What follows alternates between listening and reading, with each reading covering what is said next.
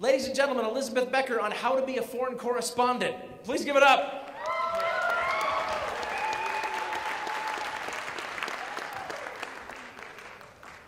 So, basically, imagine yourself in the back of a car. You're being tear gassed, your eyes are burning, you just want to get out of there, and you're fleeing from a riot at the West Bank in 2009.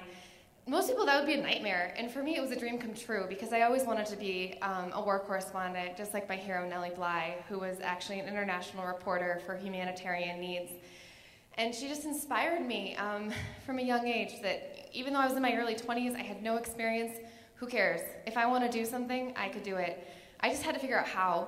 So Sabeel is an organization that gave me a great scholarship to learn about Palestinian Christianity in the West Bank of Israel in 2009. It was founded by Desmond Tutu, who's another hero of mine for his peace activism. So once they gave me the $2,000, I knew I had to get prepared. This happened really quickly once I decided to do it.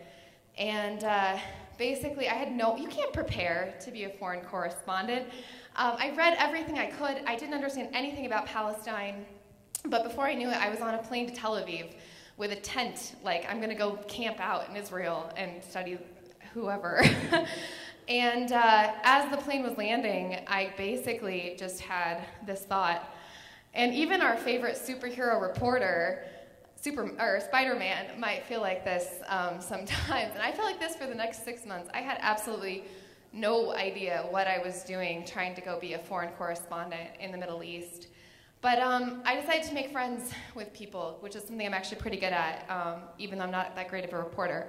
So I worked with Palestinian Christians, and I lived with Israeli Jews, and I volunteered with Palestinian Muslims, and everybody thought I was a Jewish spy for some reason. So, I kind of realized everybody's got this wall up, and when you're a reporter, you're going to have to get down to their level and be in their wall with them. So you're not just looking at a map, you're right there with them. So I realized I needed to get pretty humble. This wasn't just an adventure for me, this was people's real stories, and everybody needed to be able to share openly with me. So this is Mrs. Granddaughter. She was a Palestinian. This is Mrs. That I met, whose home was demolished in Jerusalem. She ended up living on the sidewalk, and this was a woman who didn't have any walls around her, literally, but also figuratively. She taught me that, you can just speak out and not have any fear. But a lot of these people are living in fear. So in Bethlehem, I met people who had lost their son in the middle of the night to a house raid. A man in Hebron had seen his neighbors welded into their homes for peace activism. And in a refugee camp, I met Palestinians who still had the keys to their homes but were no longer allowed to live there. So when people stop you with guns and you're trying to be a foreign correspondent, you're on the right track. And it doesn't feel right, but you know you're about to get some really valuable information if you can just stay calm. So one thing that helped was I joined a local news group called the Palestine Monitor, and I got to see some of these stories really up close and in person from totally fearless people like the head of the Palestinian government in agriculture, and Juliano Merhamis. Juliano Merhamis was the man I was so fortunate to interview.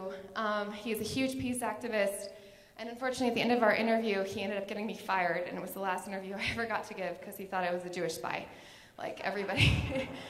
Unfortunately, Juliano was assassinated a year after our interview, and I always had some resentment against him, but I remembered a quote that he gave me in our interview, which is, "When you are afraid is when you must speak."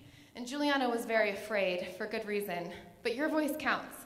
So if you have any interest whatsoever in either being a foreign correspondent or just sharing someone's story, we have to celebrate the fact that we do have free speech and we're allowed to come out places like Ignite and tell people's stories.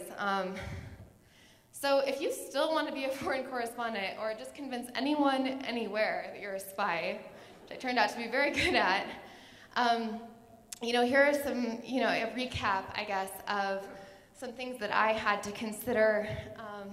Basically, just like Spidey says, go for it. Decide who or what is going to motivate you, and, kind of just throw caution to the wind, because overall, it wasn't nearly as bad, I guess, as I thought it was going to be, and all the bad parts ended up being pretty good in the long run. I'm still here, aren't I? So speak out and share your story. Whatever that story is, we have places like Ignite, we have Twitter, we have Facebook. go ahead, get online, and share your story. So if you're interested in talking to me afterward, I've included my, oh, it didn't show up. Oh, Soch Butterfly is my Twitter, and there's my email account. I'm sorry if I inflamed anybody with all this, but seriously, if you want to follow up with me, I'd love to talk about it a little bit more. Thank you.